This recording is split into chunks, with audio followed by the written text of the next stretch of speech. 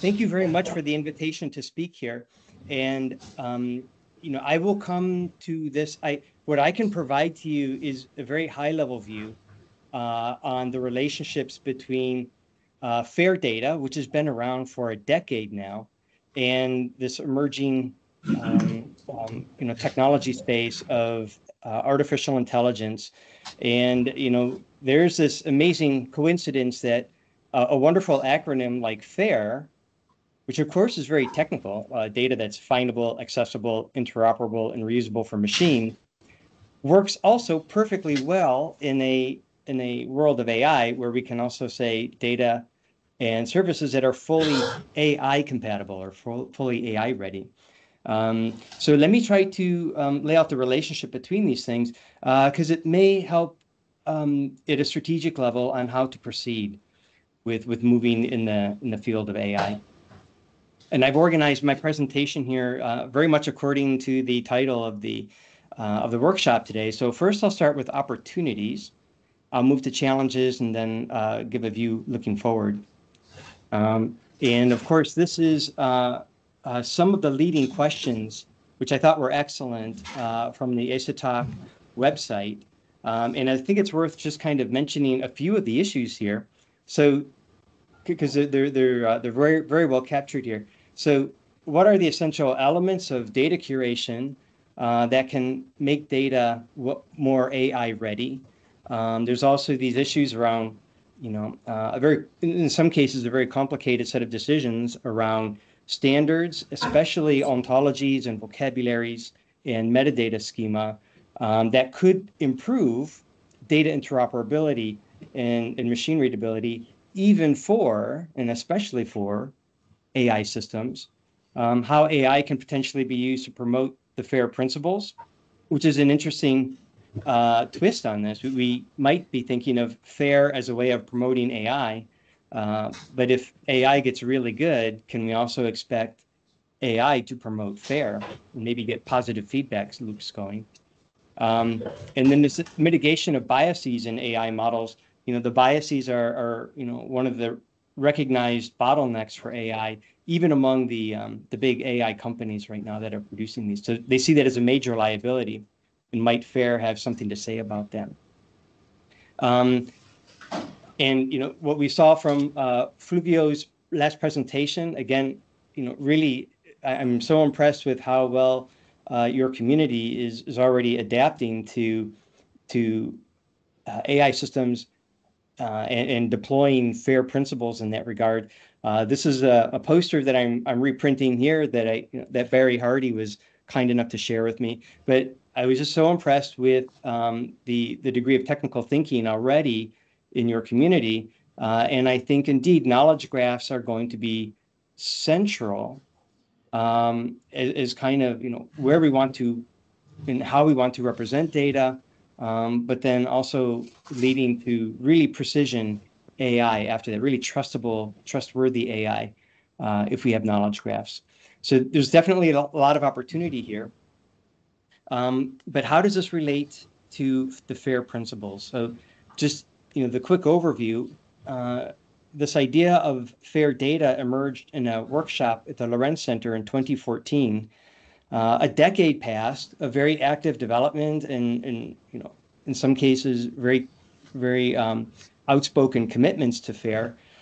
So in 2024, the beginning of this year, we had another workshop at the Lorenz Center commemorating this past decade of very active work, and we were trying to also look ahead in the next 10 years. And AI was a part of that discussion in January. But if we go back to 2016, when the FAIR principles were originally published, if we go back to that commentary, we can see that the FAIR principles themselves explicitly were meant to be enhancers of the ability of machines to automatically do F, A, I, and R.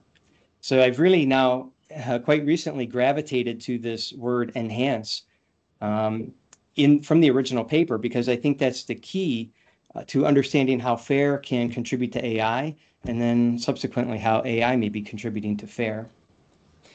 These are, of course, the FAIR principles that were published in 2016. Again, very technical, all about findable, accessible, interoperable, reusable. When we boil it down, and I would say I can only kind of boil it down after 10 years of work, I think FAIR is really addressing three broad issues. Computability. So FAIR data use knowledge representation languages to create, for example, knowledge graphs that reduce or eliminate ambiguity. And I would say also to reduce or eliminate hallucination in AIs. FAIR is also about trustworthiness. So FAIR data have rich provenance behind them, which provides the evidence for the source of information or the source of claims. And this provenance can include all kinds of uncertainties or error estimations, but beware that that rich provenance is usually also a large amount of data or metadata. So great if it can be handled by machines. And then the equitability aspect. So FAIR data make explicit the conditions for the reuse of data. And so equitability can be technologically ensured in some cases when the data and metadata are made machine actionable and fair. And then, finally, just to kind of round up this first decade of FAIR, from my point of view in the Go FAIR Foundation, we've been privileged to see all kinds of developments, all kinds of technologies and methods. So there's certainly, and I'm showing here on the left, the FAIR practices and training that have emerged in the Go FAIR context. There are many other applications and programs out there where you can learn good practices towards FAIR implementation. On the right side of the screen is what I'm calling FAIR orchestration. So even if you should have really richly annotated data in a knowledge graph format, you still need to provision some kind of access control. You still want to make sure that this information is at some kind of endpoint that is searchable, it's registered, is findable. So I'm just pointing out here that over the years, a number of really interesting technologies have emerged, sort of explicitly targeting FAIR implementation. And including at the bottom of the slide, I mentioned data visiting here. Really key, I know, even to ECETOCs, which would be how do you make even privacy sensitive information fair? And we can do that through data visiting techniques. Okay, so what about the challenges then? Here I consulted ChatGPT-4 asking for challenges to the implementation of AI. And this is what ChatGPT said, that in the creation of ChatGPT-4 itself, there was still quite some manual effort on filtering data. So trying to remove noise, low quality, duplicates, etc. There's a constant struggle against bias and other ethical concerns. And there's, I think, most critical to companies like OpenAI right now, how do you use information on the web in an appropriate way in respecting copyright? So these are the major issues. And of course, these are like major lawsuits that could be coming for the AI companies right now, is kind of this indiscriminate use of copyrighted material.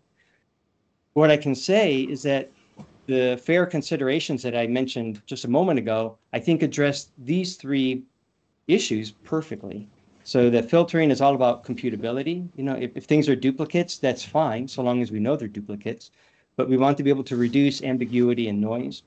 We have to increase the trustworthiness of information. We have to understand where the information is coming from in order to estimate things like bias and to be able to evaluate ethical concerns. And then the equitability aspect of FAIR is really all about getting a handle on the licensing and the reuse conditions for data. So I think all of this information, this computability, trustworthiness, equitability, is something that can be made really explicit and actionable, especially when you have knowledge graphs available. So then what would be, given all this, how does AI and FAIR look going forward? And I think the answer here is pretty optimistic. So at the moment, we have a large amount of legacy data out there, and AI systems are being trained on that legacy data. And they're useful because there's just so much data, and the machines are learning on this huge volume. But there are still issues of noise and bias and copyright, and it's really well recognized and are seen as major liabilities. If we interdict the training of AI with, let's say, a verification step leading to, let's say, a smaller subset, but a very high quality, fair data, then we can really get a handle. We can explicitly reduce that noise. We can gain trust and gain equitability in that data set. And that will enhance, again, coming back to that definition from the 2016 paper, we can enhance the AI itself. And I'd be willing to call AI trained on fair data, fair AI, meaning that AI could more reliably orchestrate FAINR. So it could find the resources that you need. It would know how to access them. It would know how to interoperate with them and know very clearly what the reuse limitations are. At the same time, that fair AI could generate outputs that are also in fair formats. And I think one of the virtues of fair is that we don't have to aim for one single format that is fair. In fact, we can have a whole spectrum of different formats. So long as they're machine actionable, we believe they would also be registered then as fair.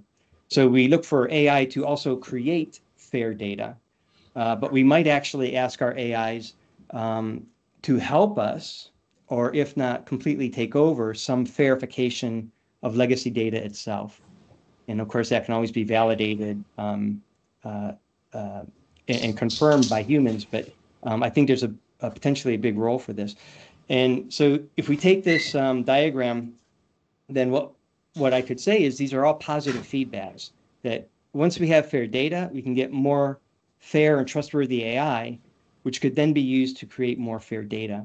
So I just stole the slide from Julio, and he was mentioning that there could be possibly a very long journey ahead of us here. If we can jumpstart those positive feedback loops, maybe we can try and shorten the journey, make it a little bit more practical for our purposes in the immediate time frame. One last comment. Again, going back to the this decade of FAIR that we've had from 2014 to 2024, that was mostly in the context where AI was kind of a very specialized discipline or science fiction story. So in this last decade, FAIR as an acronym really had this connotation of being something that's kind of just or equitable or fair in small letters. I've just returned from last week at from a National Science Foundation meeting in Washington, D.C., called FAIR in Machine Learning, AI Readiness, and Reproducibility. And what I was impressed with there, and I suppose if I joined you today, I might hear the same, people were very much excited about this idea of data that is AI ready.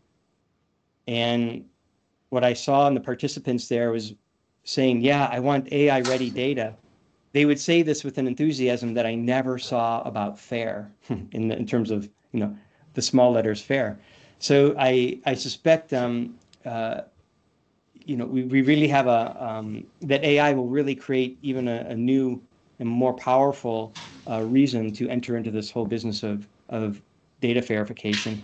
The good news here is that the acronym is perfectly applicable in this new era of AI, right? That fully AI ready is a perfectly fine acronym as well. So with that, I'd like to say thank you very much for the chance to speak here. Good luck in the future with the risk assessment and verification on that. And if there's an interest in questions, I'm happy to take them.